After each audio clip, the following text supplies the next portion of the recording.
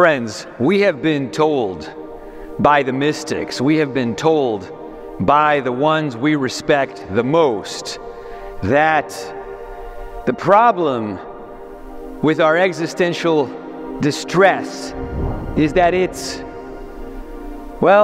lacks perspective. It is like a monoculture. You're sort of stuck in the egoic shell. And the problem with that singular perspective is that it robs you from the communion and connection and transscalar ecstasy of experiencing afresh the hardly bearable ecstasy of direct energy exploding on our nerve endings, as Timothy Leary said. What do I mean by this? Well, it seems that we are suspended in paradox. We are at once mortal and divine. We are at once fetching water and chopping wood, trying to survive as a fragile being stuck in time. But we are at the same time a marvelous conduit in a timeless whole from which molecules and meanings flow, from neurons to nebula and back again. We are part of a continuity. We are part of a transscalar isness, a quality of being that is. Mathematics that exist instead of nothing.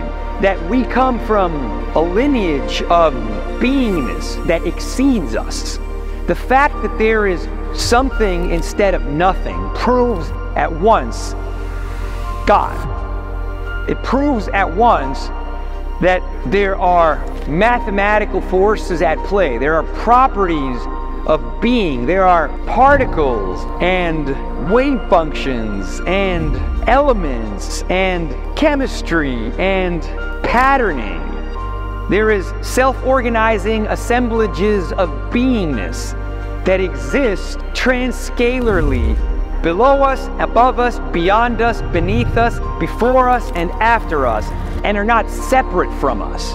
And the realization at once that we are a way for the cosmos to know itself, but we are not separate from that cosmos, and we are instead a flourishing that becomes aware that it is a conduit, a marvelous conduit in a timeless whole from which molecules and meanings flow, from neurons to nebula and back again. We are the nebula, we are the neurons, we are the particles, we are the atoms, we are the self-transforming machine elves, we are the hierophanous thing that is born out of nothing.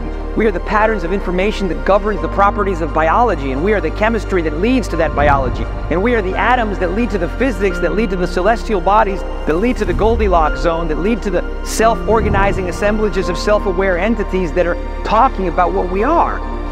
That is a mystical experience.